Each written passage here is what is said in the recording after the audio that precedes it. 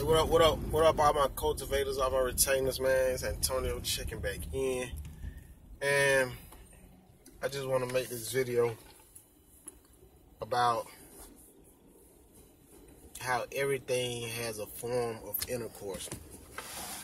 And we can even go further saying sexual intercourse. And the only reason why I say sexual is because I'm using it in an intimate context, not necessarily a penis or a vagina or a man and a woman. I'm just taking a turn deeper and going broader than what we really are always taught. And we always taught things on the surface standpoint. So when I say that everything is a form of intercourse, because everything living has to produce and reproduce. And in order to produce or reproduce, some form of intimate activity has to be taking place. And when I say intimate, I'm not using intimate like, oh, male and a woman, because that's all we think of as intimate. But planting a seed in the ground and watering it, that's a form of intimacy to that plant. And then that's a form of intimacy, and it's a form of intercourse. Because through that intercourse and you watering and nurturing that plant, it's going to grow. That seed is going to grow from your intercourse. So you get what I'm saying? Like, even if you building something, that's a form of intercourse, because you sitting there taking the time intimately putting it together. And when I say intimately, like I said, I don't necessarily mean a man and a woman, how we always been taught. So when you think about it, you're like, man, everything has a form. Excuse me. Everything has a form of intercourse. Man, I don't know if y'all can see me because it's dark, but man, I hope y'all can. But the sun's shining so bright today. That just came across my mind, like, man, everything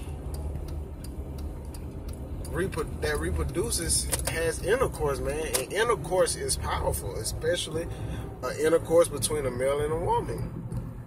Like, it's like those two male energy, feminine energy combining, and it's amazing. That's why sex feels so good. That intercourse is those energies. And I'm pretty sure it feels good to the plants and everything when they feel themselves growing and sprouting and coming out the ground. And all these other animals, like, man, I'm pretty sure in they form of feeling good, it feels good. We may not never know how it feels, but it's a form of intercourse, man. And the orgasm is when it grows, when it sprouts. That's the orgasm. That's the you feel what I'm saying? You see how I'm relating that? You see how everything starts to relate. Everything starts to connect on semen retention. You see how everything is connected. And I never thought about that like that before, but everything has a form of intercourse. And a form of intimacy. Because with love, everything does really thrive. And I ain't just saying that, I ain't like no love bug or nothing. I'm just saying, like, everything does thrive through love. Through a positive frequency.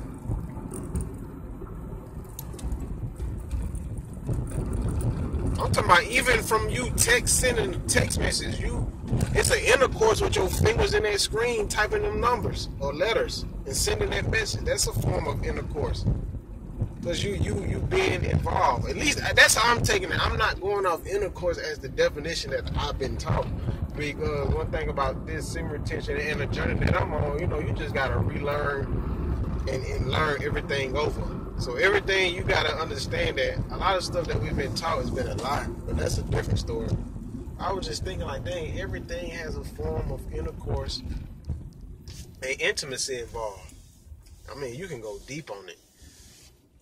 Because you can be intimate in so many ways, not even dealing with a female, and I'm not even talking about nothing sexual. You can just be intimate with your exercises. You feel me? You can be intimate with whatever goals you have. So, like, you can be intimate in so many ways.